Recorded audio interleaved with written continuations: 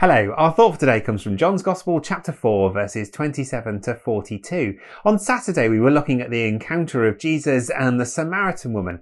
And today in our passage, the Samaritan woman, so changed by that experience, goes back to her hometown and she witnesses to those who are there. And many of them come to faith, it says. This woman has had clearly a profound encounter with Jesus, an encounter that has changed her life, her outlook, changed her completely. And as a consequence of that, she is now witnessing to those who she knows, and those who she knows are coming to faith. It got me thinking, we spend a lot of time trying to encounter God, trying to grow in our relationship with God. But one of the markers of our change in relationship with God should be that we want to see others encounter the loving, amazing, powerful, transforming God that we have met with.